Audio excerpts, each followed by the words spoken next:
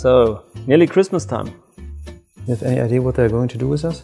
No, I heard it's something like a Christmas reaction video or something. Reaction? Yeah. See how we react. Weird as always. As a Christmas tradition. And probably not, you say. Could that be Australia? Could be Australia. I'm also thinking of China, but it could be Australia, Southern America? No, I don't think so. Either Australia or China. They were the first innovator to integrate Christmas culture into Japanese culture, and they have been so successful since then, so that they still have the highest sales of the fried chicken during the Christmas time.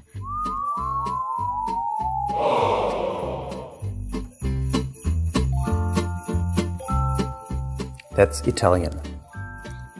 And that's a panettone, but I don't know the name for the other cake. But the tradition is to give that to family and friends. In Italy, we have two kinds of typical pastry for Christmas. And also, in Italy, we have two teams, Team Panettone and Team Pandoro. They are both a limited pastry, but the Panettone has candied fruit and Pandoro doesn't. It's traditional during Christmas time to give them to friends.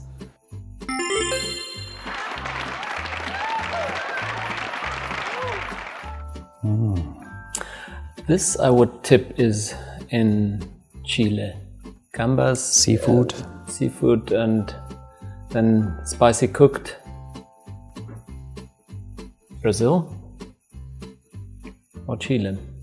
Yeah, I would also think South America. Yeah. I would think it's Chile. But it looks a little bit like you could also hang them into the Christmas tree, you know? See with the... On Christmas Day, most families in Australia will send someone to do a prawn run in the morning and end up eating pavlova for dessert and playing cricket in the backyard. Sorry, Shannon. Wow, no, that I didn't know either. Okay, Christmas tree. And going around the Christmas tree singing. I would go for Belgium or the Netherlands. Probably Belgium, even if I've got Belgian family and do not know the tradition. In my home country of Denmark, the best thing about Christmas is that we get to spend time with the entire family. We have the tradition of gathering around the Christmas tree, joining hands to dance around it while singing Christmas carols, something I can highly recommend. All right. An apple a day keeps Father Christmas away. Okay, so it should be China. Should be China, yes. Yeah. The apple's always a gift also in German tradition, so. Yes, that's true. In China, there isn't a traditional special activity. On Christmas Eve, we will share each other with this Ping'an Guo, which means peaceful apple, to send our best greetings to the people. Well, that's great. Peaceful wishes symbolized by an apple. Great thing. That's Spain.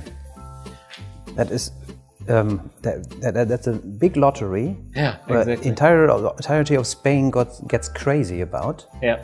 And there are enormous sums involved. Exactly, a lot of money. In Spain, one of our important Christmas traditions is called El Gordo, and is considered to be the biggest lottery draw in the world, with a prize of over 2 billion euro. So let's hope that this year is a lucky one.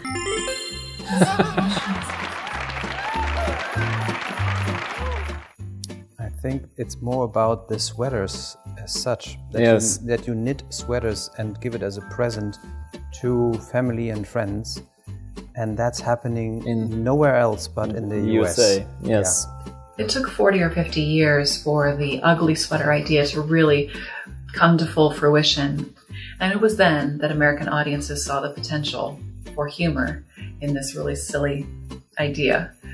And at a time of year when things can be really stressful, putting on something ridiculous can certainly take the pressure off. It's about awful, or sometimes not so awful, Christmas sweaters.